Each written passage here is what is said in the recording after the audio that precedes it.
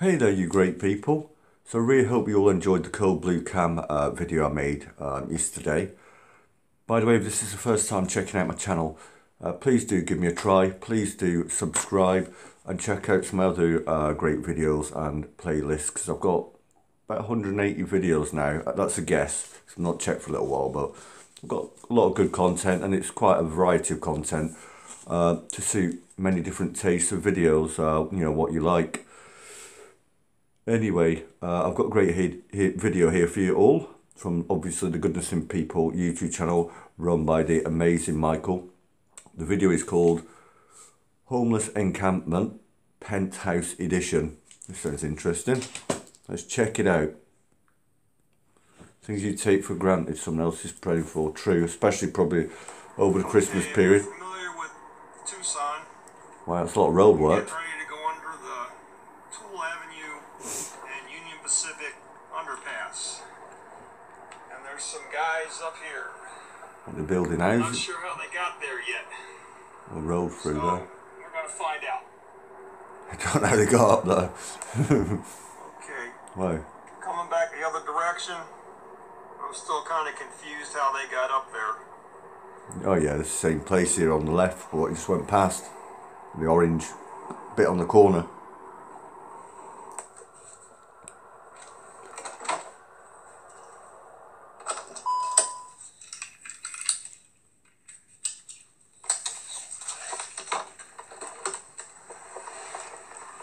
If you've noticed as well with the video I did yesterday, I'm trying a slightly different angle as well with the actual tablet here that I used to record. You'll probably stick with exactly the same thing. It ain't much different behind me, but I thought I'd do a little bit of a different angle with the corner of this nice piece of art behind me, and my nice, very nice cast iron wine rack, quite a large one that I got for free from Mum because it's left in the apartment that Mum just bought, which we're now renting out to a nice couple. So Okay, after an hour of looking for these guys, I found out that they get there from the railroad tracks.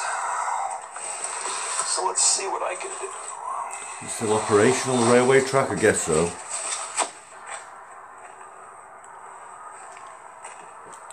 Sorry if I'm always sorting myself out. It just feels like I've got a jump underneath this t-shirt. It feels like I'm being choked all the time.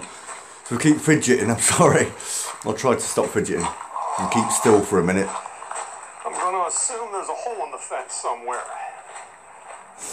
Yeah, there must be. Or they've forced it open a bit like that, maybe. By the corner of the wall here.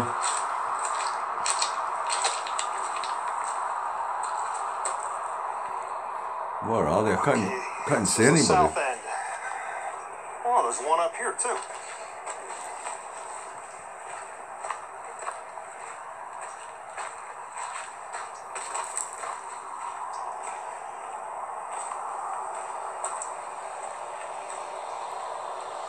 Oh, I can see Hey, him anybody now. home over there?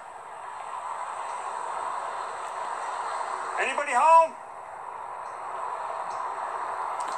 Nobody's in trouble. They might not answer, Michael, because they might think you're the authorities or something. Oh, one's coming out. I was going to say they might think you are the landowner or authorities. But at least one of them's coming up. How you doing, sir? Oh, there's a hole here? Oh, come on over. I've got some things for you.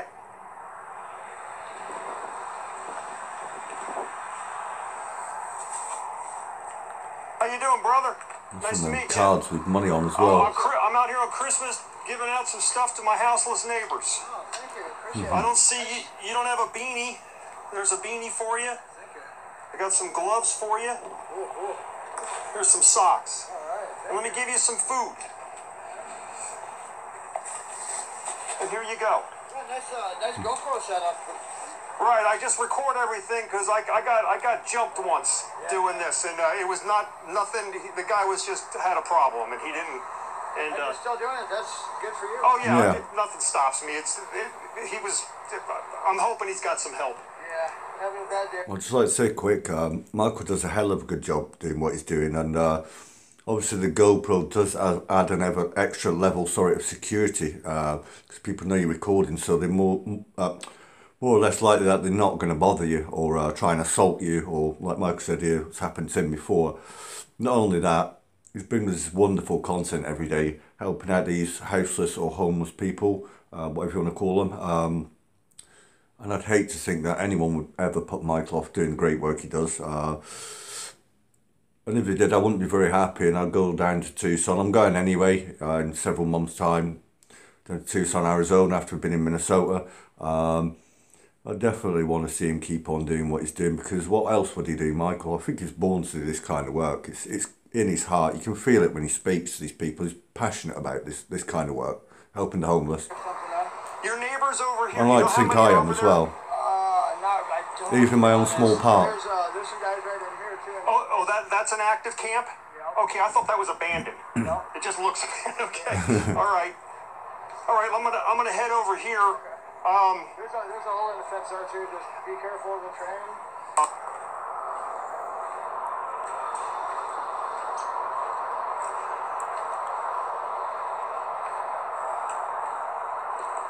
Hey, anybody home? Anybody home, buddy? Oh, it must be. It's like he's sleeping. Hello. I'll leave you a few things, okay? Here's some food for you. How many are in there? 3? Yeah. Oh, then I'll give you everything I have then. Here you go. And you guys got beanies? There's 3 beanies for you, and there's some gloves for you, and here's some socks for you. Okay, guys? Take care of yourself. I'm gonna go visit your neighbor down here. He's How right you in the doing, corner. buddy? Hey, I just gave everything away to these guys. I didn't know there were so many people up here, but I'm gonna bring some stuff back, and I'll give you some food and stuff, okay? All right, how many are in here? There's 3 in 3 here? more. All right, I'll bring, it may be an hour because I live up north, but I promise I'll come back right away and bring you some stuff. Okay, I'll be back. It looks to me as well, if you notice behind his tent that they've collected a load of branches and sticks and twigs and stuff. I'm guessing probably to make fires on the dirt ground here where there's nothing that can catch light, well, except the wood, so they can cook, I'm guessing then. So I'm guessing obviously then they probably haven't got little camping stoves or cookers like Michael's been giving out recently. I know you, Connie, have bought several of them to take with us when we go to Arizona, the little cookers with the Coleman gas bottles. Smart thing to I do. may have some left. I may cold. not have to go back home. Cold food's alright for a certain amount of time, but it's nice to get something hot in you at night, you know, especially when it gets so cold in Arizona, late in the evenings, at night and early hours of the morning, you know. Can't beat something hot inside, you know. There's some hand warmer things in his right hand as well, aren't there?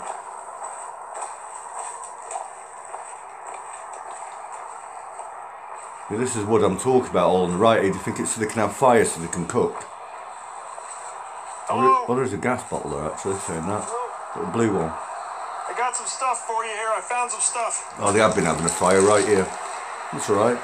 I just have what I give to 2 people. So here's some food for you. Here's a loaf of bread I had left. I'm gonna give you guys some here's some hand warmers for you. I'm gonna give these to the guys up there, your neighbors. Here's a couple beanies, some gloves. That's just all I have left in the car. Thank you. There you go. A lot though. And there's 3 of yous in there? Yeah. Okay, I'm gonna come back and bring some water and some blankets for these guys. I'll drop some water off to you in another bag, and I'll just put it here. I won't even bother. All right, I won't. The next time I come, if I leave some things, I'm just gonna come and go. Thank you. Take care, guys. You 2 guys, here you go. Thank you, buddy. You bet. How much time you do, buddy? Too much, yeah. No problem, buddy. God bless you guys.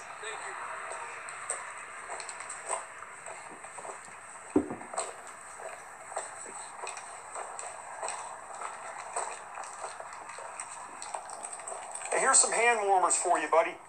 Thank you. You bet. Take care, guys.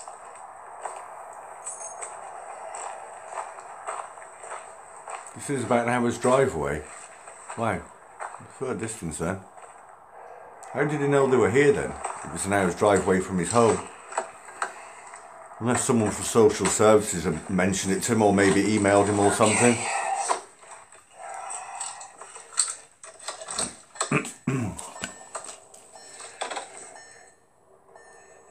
Okay.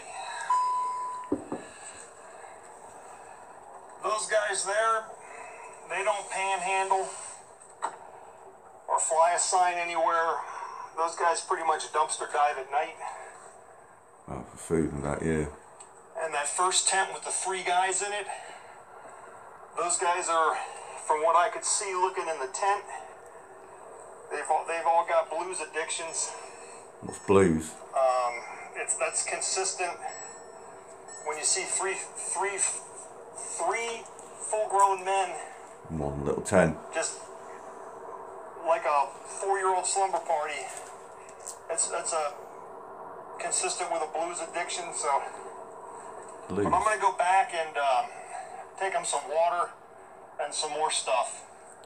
And some other stuff, because I saw some other camps while I was up there. I'm not sure if you were able to see them on the camera, but I can pick them out. And one I thought was abandoned. I'm told there's somebody in there, so I'm going to come back, do a follow-up. 1 minute. Could someone please tell me quickly in the comments what is a blues addiction? Did they mean heroin or something like that? I don't know. Probably tomorrow, Sunday. Today is Christmas. No one has ever become poor by giving. You know, like I said just then before the video ended, what is a blues addiction? I mean, heroin, crack cocaine, I don't have a clue. I've never heard of that saying before in my whole life.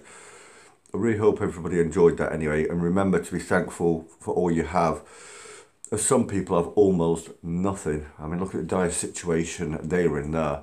At least they had tents, I suppose, but not much more. Please also go ahead and check out my other great content and playlist on this, which is, of course, Paul B. Hustling 85. And like I said at the start, don't forget to like. And this is your first time viewing, second time viewing, whatever time, please subscribe and hit the notification bell also. Have yourselves a great day, and I really hope you enjoyed this video.